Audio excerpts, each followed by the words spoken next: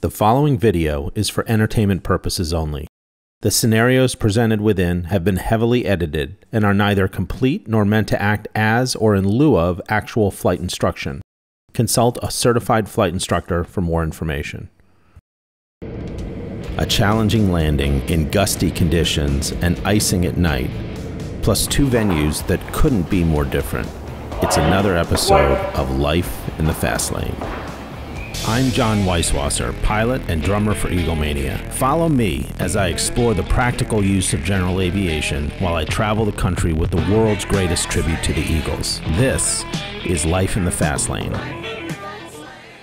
This episode is about a pair of Eaglemania shows, the first in Rochester, New Hampshire at the Rochester Opera House on a Friday night with a 5 p.m. sound check, followed the next day by a show at the Rivers Casino in Schenectady, New York with a 5 p.m. sound check but an 8 p.m. show of only 90 minutes.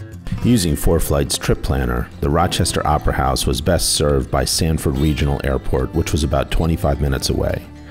The Rivers Casino was only 5 minutes from Schenectady Airport, and I called and confirmed that they had after-hours access. The plan was to launch Friday afternoon from Caldwell for Sanford, do the show, then fly from Sanford to Schenectady on Saturday.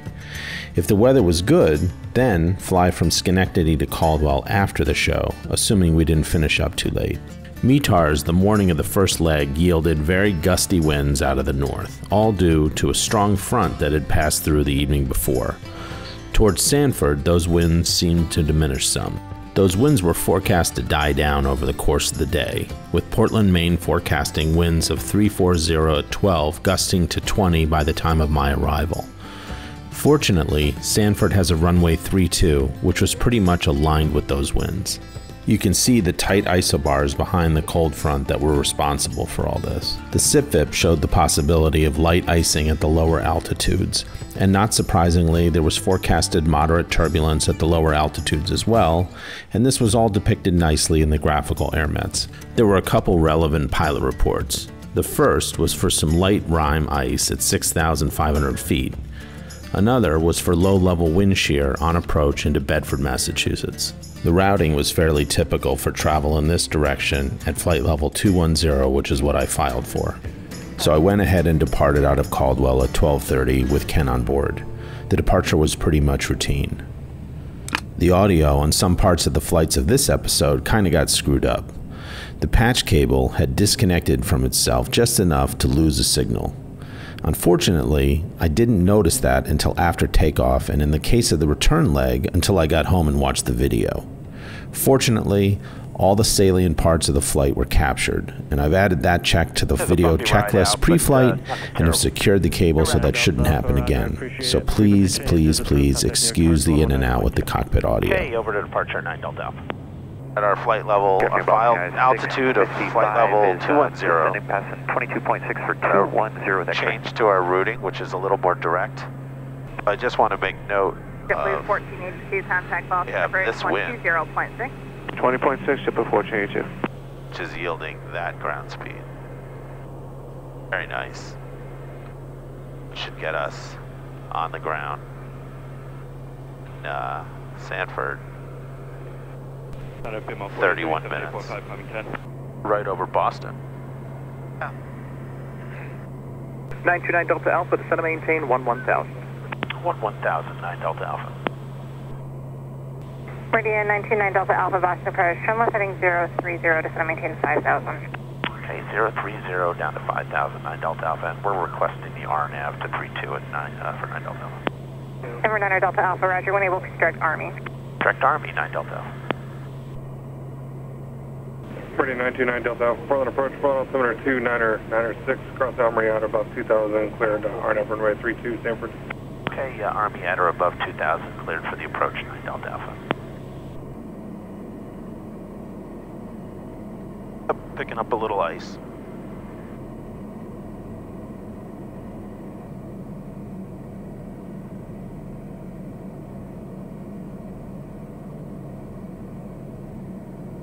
We're intercepting, and it's an LNAV plus V. Wind 290. Meridian 929 Delta Alpha. There's no traffic observed between you and the Sanford Airport. Change to advisory frequency is approved. Again, you can cancel the IFR this frequency in the air or on the ground 121.725. Okay, we'll go ahead and cancel with you now and over to advisories 9 Delta Alpha. Meridian 9 Delta Alpha, the IFR cancellation is received. Squawk VFR frequency change approved. You have a great day. Okay, VFR, and hope you feel better, 9 Delta Alpha. Hey, thanks, I appreciate that. Wind 340 at 14, peak gusts 27. Sanford traffic, Meridian is on an 8-mile straight-in final 32 at Sanford. Anyone else in the pattern? Glide paths coming alive.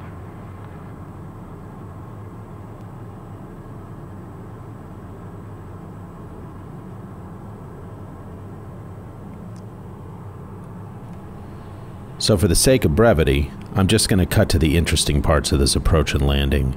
You'll see the angles jump around a little bit. I decided not to just do that whole fast forward routine. Okay. Manual lights, flaps, 3 green. Oh, wind shear. Oh, that. Speed just dropped 10 knots. This was a challenging approach in gusty conditions. The wind was generally right down the runway, but there were occasional gusts that came from 30 degrees either side, I'd say. You'll notice that when the nose wheel touched, the airplane wanted to veer to the left, a known issue with the Malibu series. It's easy to deal with if you can catch it early and don't overcorrect. And here you can see it veering to the left, just a little bit, but enough to make it a little bit tricky. Fucking amazing. I mean, it was amazing how quickly it stopped. Yeah. Right? That wind shear was Insane. insane. Holy crap. Right? If I were a drinker, I'd go get drunk right now. Can I breathe now? Yeah. Holy fuck. Woo!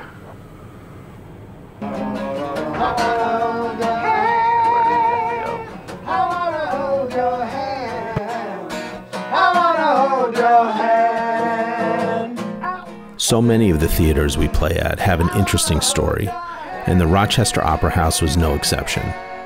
Anthony Ejark is the executive producer and manager. This facility was built in 1908 by George Gilman Adams. It was one of 7 rooms that he built in New England, all of which have burned with the exception of this one. Wow. He was a Rochester native, high school education, but he was a genius. He put together this room with a movable floor that goes up and down. It's the last one of its kind in the country as far as we know. There's some modern theaters, you know, that have floors and stages that move, but none like this that actually has the capability of lowering to a flat position, and we remove the chairs. Right. And we have a big dance floor. We've had wrestling in here, we have basketball games, big dances, weddings, all sorts of things that we can do in here. Wow. You know, so it's basically, you just come with a power source. This one's electric. It's a small 2.5 horsepower motor, and that turns a series of belts, which calibrates everything up, and it drives these bull gears that in turn these screws, and the screws basically have a nut on them, and as the screw turns, it pulls the nut up and down, and it raises and lowers it. It's like a jack screw. Exactly. That's all hinged, Right. and then walk this way with me here, Right. and you'll see the floor goes sort of up the wall. But Right. the thing is, the wall doesn't contour with the floor. Right. There's space between the floor and the wall. Right. And if you come all the way back, 4 of them. 5. How bizarre. you can see that the doors, get a shot of the doors, I love this. the being John Malkovich story. Yeah, the doors go down to where the actual floor is. So this they raise the room up when there's a show. And then the rest of the time, I guess it could be a flat surface if you want to play basketball.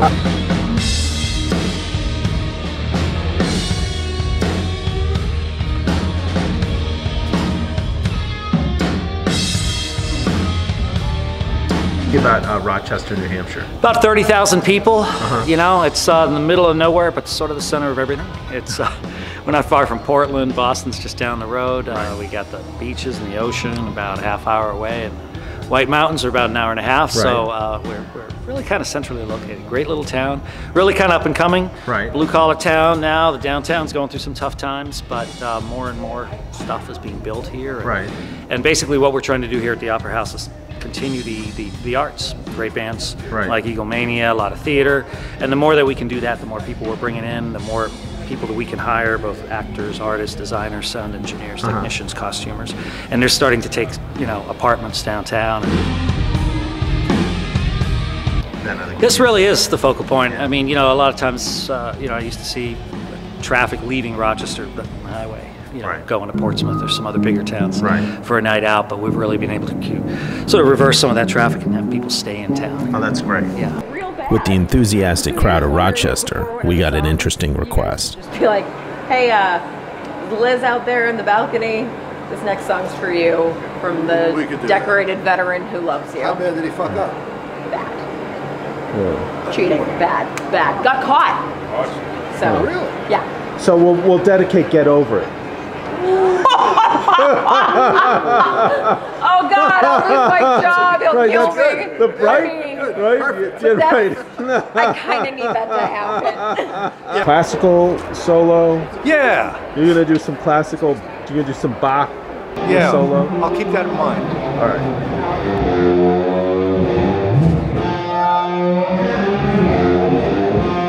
Everybody spends intermission doing something different. Dr. Gechter, he's actually reading a book at intermission on Eric Clapton. Keeps my mind off of... It's just amazing. Where do you draw from primarily? You know, Dover, Somersworth. We don't really get folks what we call over the bridge, which is Portsmouth area, but we're getting them north, Ossipee, Maine areas, Barrington and all of that. So we're drawing from about 75 miles, I think. Wow. And with that, we wrapped up a very typical Eaglemania night at one of our regular venues.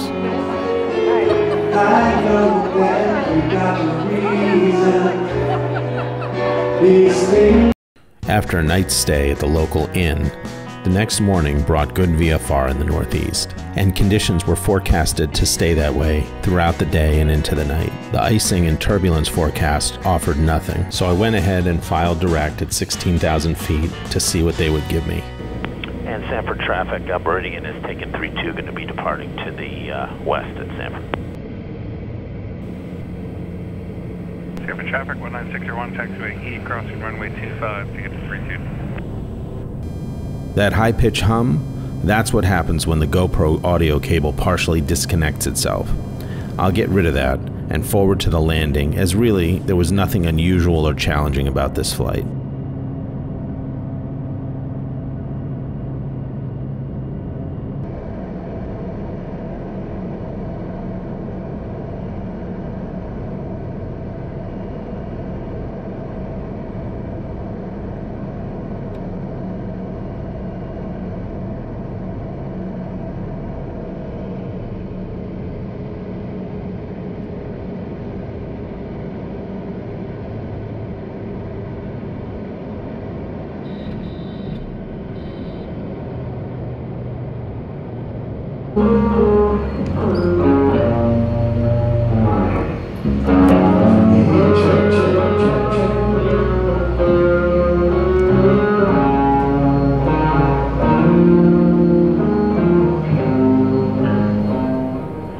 So these two shows couldn't be more of a contrast in terms of venues. From all the history, vibe, intimacy, and warmth of going to a small New England town and packing their 100-year-old unique theater, to going to a somewhat depressed urban area, also in the Northeast, and playing their modern casino, which had the vibe of, well, a casino. The common denominator becomes the music and how much our fans enjoy it. We've done casinos before, and early on, we would play as a sideshow on the main floor while people dump money in the slots. Now, we only play larger rooms, which are usually ticketed. But it is still somewhat jarring to go from a one-of-a-kind, century-old theater to a large conference room.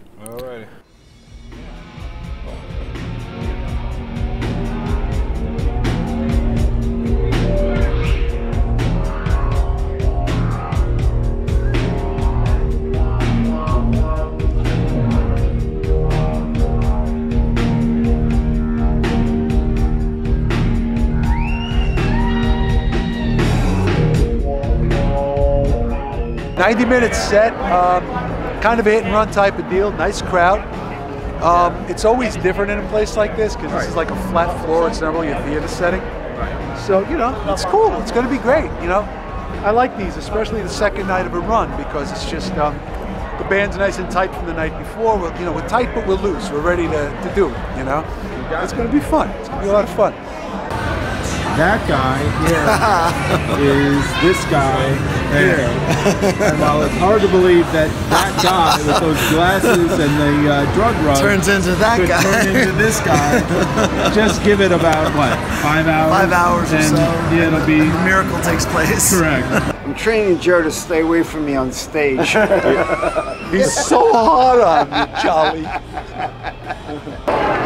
So, who would have guessed that this guy here is this guy here. Is that guy there? I did this with Ken. Like, look at that guy here is this guy there. I have to dress like this, otherwise you're mocked, right? People just won't leave you alone, right? Yep. Fortunately, the level of production in this case, specifically the sound and lighting and the size of the stage, were top-notch. And most importantly, they packed the room. By the time we hit the stage, there was standing room only in the back, and the front was lined with people who were clearly digging the music. Take your time, brother. It's all good.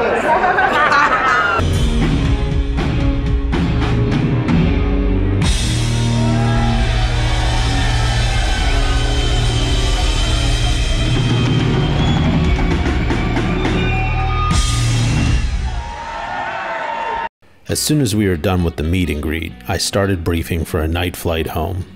All the stations between Schenectady and Caldwell were VFR, with Schenectady reporting clear skies, although that clearly changed by the time I got there 45 minutes later. The TAFs for a 10:30 departure were also VFR. The SIPVIP called for the possibility of trace icing in the lower altitudes, which I discounted because all of the stations along my route were reporting clear skies. Forecasted turbulence was none. What did catch my eye was a recent pilot report from a Hawker jet of light to moderate rime ice in the descent from 12 to 10,000 feet.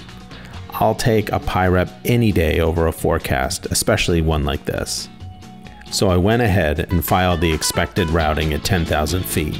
I knew that I could descend as low as 6,000 feet, which was the MEA for the route, to get below the freezing level and out of the ice if I needed to. 0, ceiling 7,500, overcast, temperature 0 Celsius, dew point -10, altimeter 3011. NOTAMs, runway 4, Pappy, out of service, runway 22. No longer with clear skies, I knew what to expect en route. I gathered my clearance as filed and launched. Anyone in the pattern at Schenectady? Schenectady traffic, Meridian is taking 22, departing southeast at Schenectady.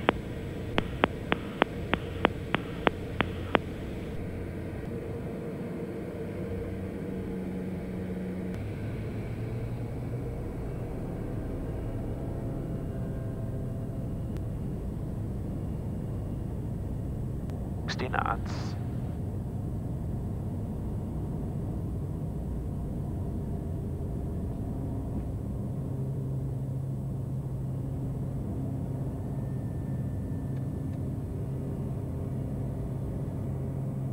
Albany departure, good evening. Meridian 929 Delta Alpha is 1.2, climbing 4,000, runway heading. Meridian 929 Delta Alpha, Albany departure rate, correction, ident, climb and maintain 10,000. 10,000 and identing 9 Delta Alpha. Meridian 9 Delta Alpha, your radar contact mile and a half southwest of Schenectady Airport, Albany altimeter 3011. Are you familiar with the Agnes intersection? Affirmative.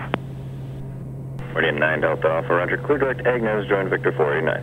Okay, direct Agnes to join 9 Delta Alpha. We just punched through a layer at 7,500 and picked up a little bit of mixed icing. And it looks like we're between layers right now, though. not sure. We have the prop install heat on. Eye on the wings. Our bailout would be, if it got real bad, we'd just descend. Some of this audio is missing due to the cable issue. Once I started picking up ice, I gave a PIREP for it, and the controller referenced the PIREP I came across during the briefing from the Hawker, which was reported in the area that I was at that moment. Roger that. Let me know if you need help. Meridian 9 Delta Alpha, be advised. Over the Agnes intersection a little over an hour ago, had a report of a light to moderate rime ice, maybe between 10 and 12. Are you in any clouds or precip at this time? I of course responded in the affirmative and advised that we didn't need an altitude change at this time.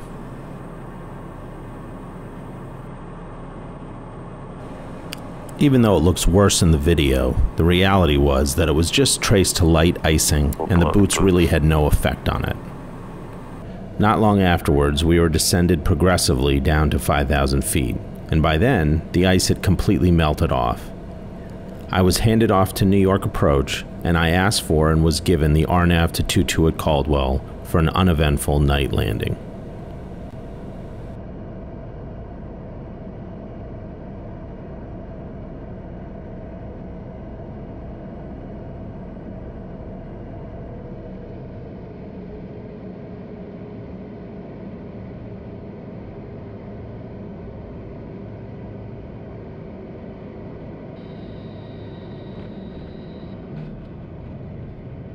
Next time on Life in the Fast Lane.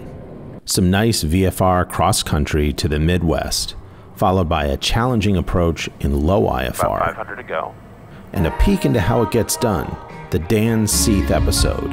It's another episode of Life in the Fast Lane.